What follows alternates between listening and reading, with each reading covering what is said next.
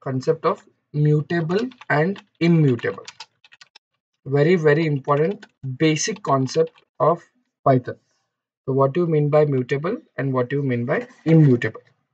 So yesterday we have seen that hey, list is a mutable, but what do you mean by mutable? That is what we are going to see in detail, because once you go in deeper like data engineering concepts like in Spark and big data, there mutable and immutable concepts are very important. Okay, so let me open my notebook.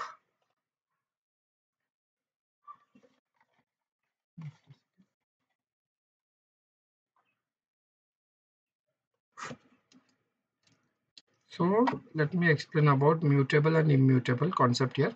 Suppose let us take a variable a equal to 10.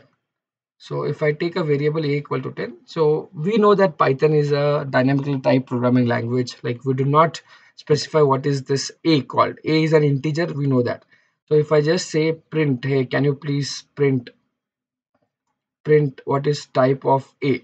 So it will show you that hey, the type of a is an integer. We have seen till here.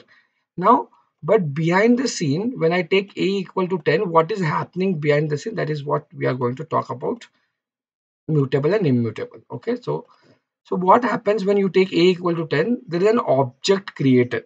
So every variable you are creating, Python will create an object. So who is creating? There is a Python virtual machine that is called PVM.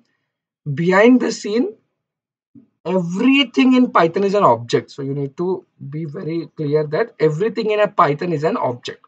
So what is object and how it will create? So this is behind the scene what is happening. You cannot see this. So for every variable an object is created by this PVM, and suppose if I write a equal to 10, so what happens here? You get 10 here, and this is referred by a. So whenever I call a, you will get this 10. So if I say hey, can you please print a for me? Okay, this is print actually. Print, you get 10.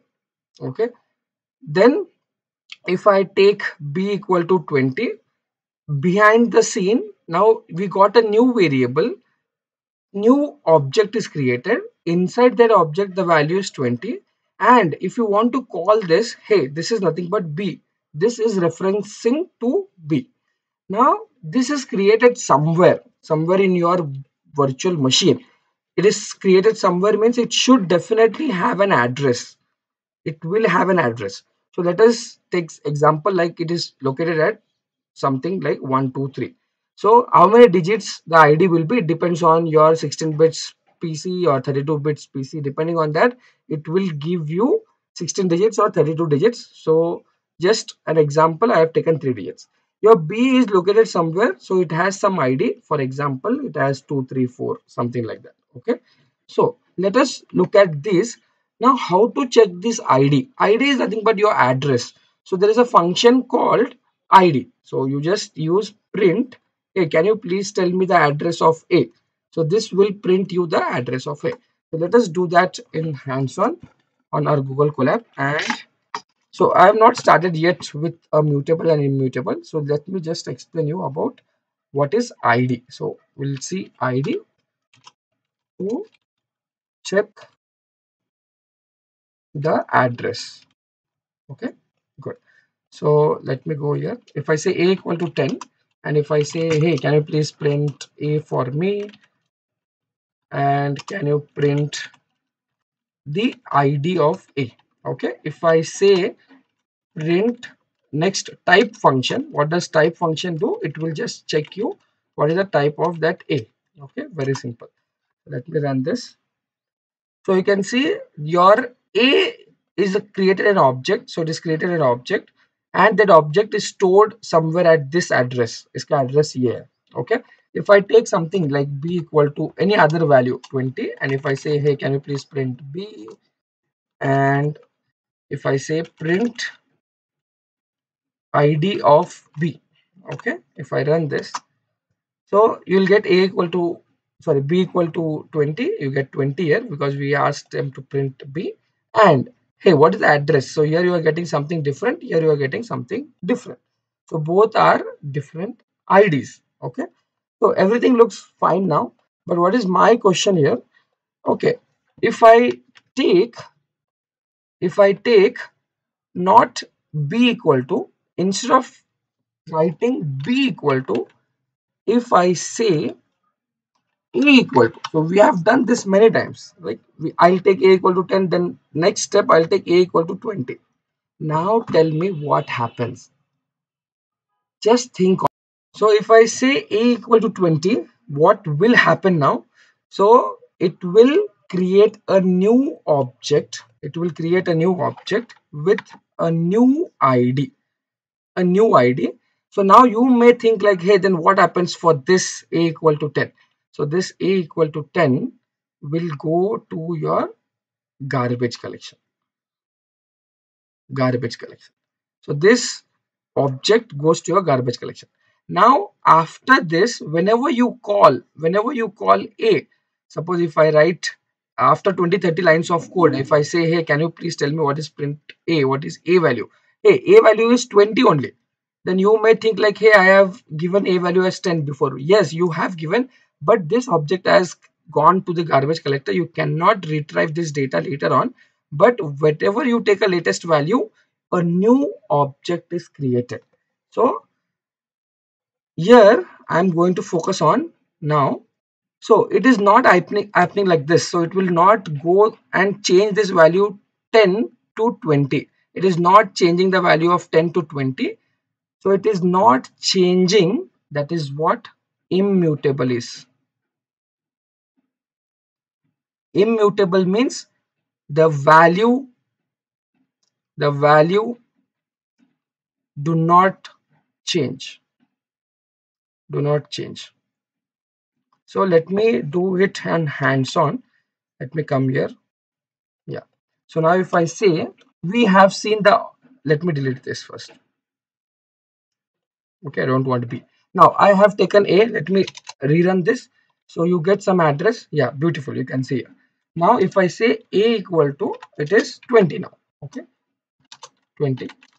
I'll just print ID of a. So if it is immutable, you will be getting a different address, not a same address. So you can see we got a different address. It is 296, it is 976. So we're getting two addresses. What does it mean? So let me explain again. So if I just take a equal to 10, a new object is created. The value is 10 here, and this object, if you want to refer this is a. So next, if I say a equal to 20, it will not change here. It will not change here. It will not do this, but it will create a new object. The value will be 20, and the reference to this object will be your a. So whenever you call a, it will print. So this concept is called immutable. So immutable is the value inside this object do not change.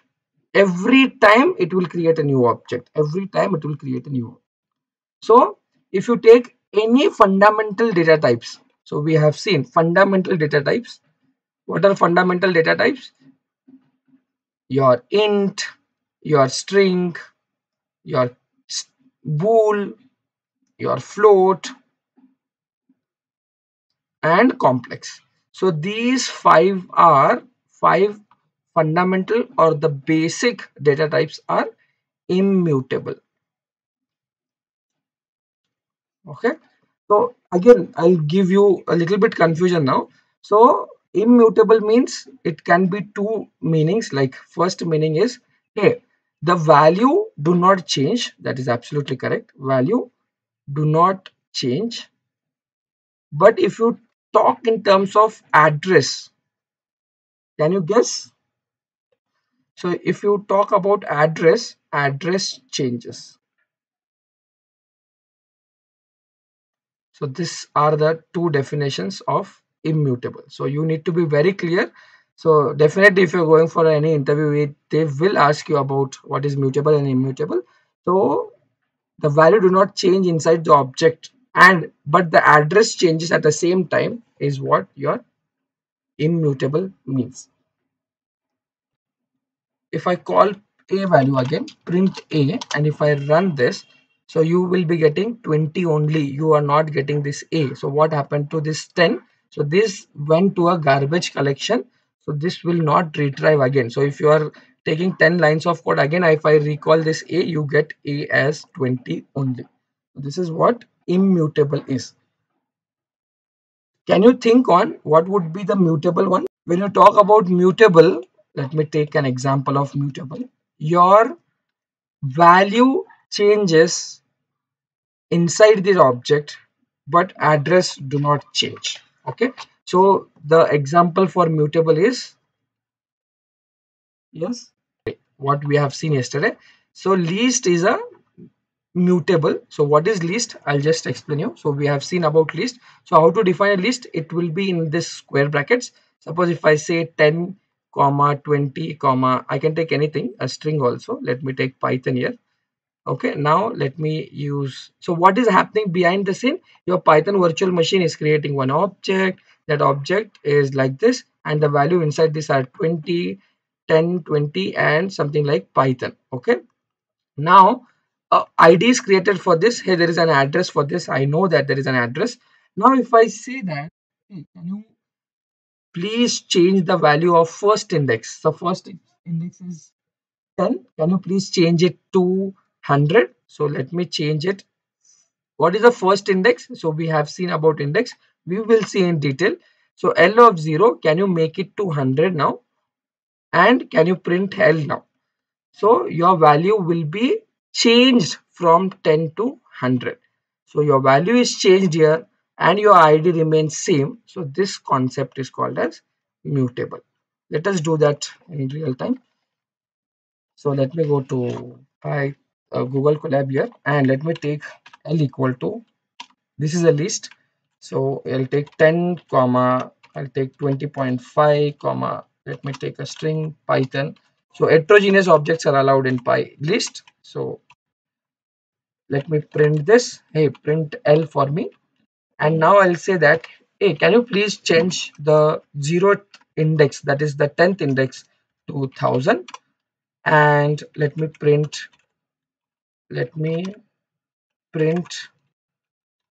L now and check. Now, before changing it, I want to see the address also. So let me print the ID of L, and later on let me print the ID of L again. Okay. So this is the same variable L. So if there is a change happening, inside the object, the address remains same. Let me execute this. And now you can see it was 1020.5 Python. Now it is 1020.5 Python. It has changed, but the address did not change. So this concept is called as, yes, mutable. Thanks for watching, guys. Keep learning.